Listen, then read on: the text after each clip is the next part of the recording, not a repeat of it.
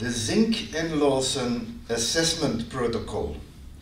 We are going to test the different rotations in some specific body areas. We start with the upper cervicals. We take the head of the patient in clear flexion.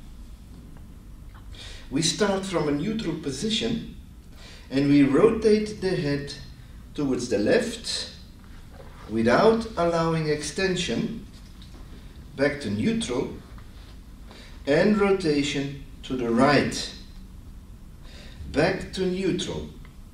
We can eventually repeat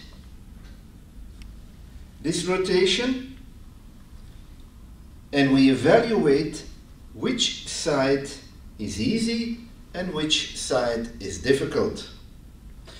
The second area is the upper thoracics.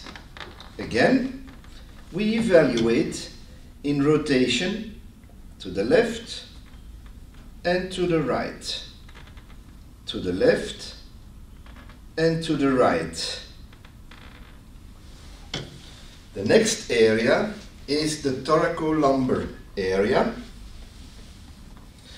where we test again the rotation towards the left and towards the right, left